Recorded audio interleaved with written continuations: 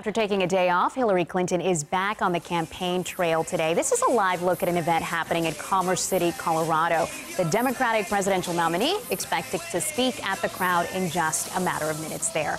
Well, forget Hillary. Donald Trump is going after his own party, and now even President Obama is weighing in with a message to Republicans. Craig Boswell reports. Donald Trump held a town hall meeting in Daytona Beach, Florida, and immediately downplayed reports of conflict within his campaign. Right now, it's the best in terms of being united that it's been since we began. Trump's been under fire from members of his own party after refusing to endorse fellow Republicans, including former nominee Arizona Senator John McCain and current House Speaker Paul Ryan.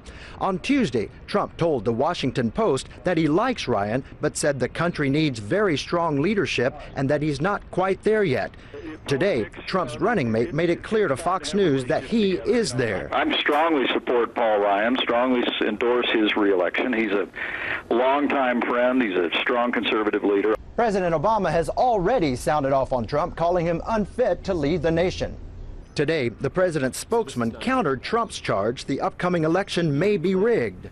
I would just note that it is often a claim made by people who don't end up winning elections. Trump's Democratic rival Hillary Clinton toured a company in Denver which makes Clinton campaign ties and questioned why Trump brand ties are made overseas. If he wants to make America great again, he should start by making things in America. Earlier, Clinton's campaign filed paperwork to form a transition team fund. Craig Boswell, CBS News, the White House. A top Republican fundraiser and donor says she will endorse Hillary Clinton for president. The CEO of HP, Meg Whitman, says Republican nominee Donald Trump's, quote, demagoguery has undermined the fabric of our national character, unquote. She says national security would be in danger under a Trump presidency. Whitman ran unsuccessfully for governor of California in the year 2010.